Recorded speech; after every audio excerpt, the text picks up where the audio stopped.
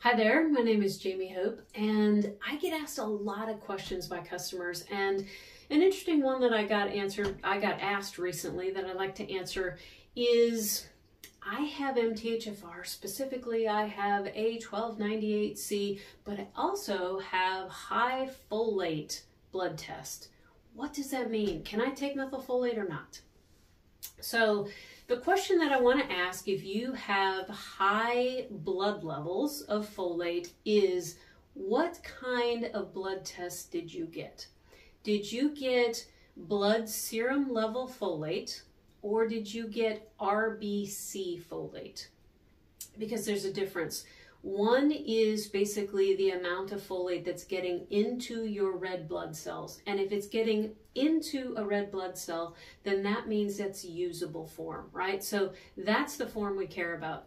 If you have high blood serum level folate, you might just be having fortified folic acid. You might be taking a multivitamin that has folic acid in it. You might be eating a lot of dietary folate that you can't convert, and it's not actually getting into your cells, but you have a lot of it running around in your bloodstream, and it may not actually be the right form that you can use. So what I want to ask you is check. Look and see, what kind of test did I have? Did I have an RBC folate test, or did I just have blood serum folate?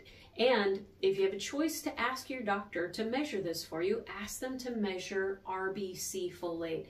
A big difference for you on this will be which test results you get. If you have high blood serum folate, it might mean that you need to reduce folic acid intake. I would say if you have MTHFR, try to eradicate it entirely, right? No folic acid in terms of dietary supplement in any vitamins. Try to stay away from fortified foods, right? And then just take your methylfolate supplement. I hope that helps.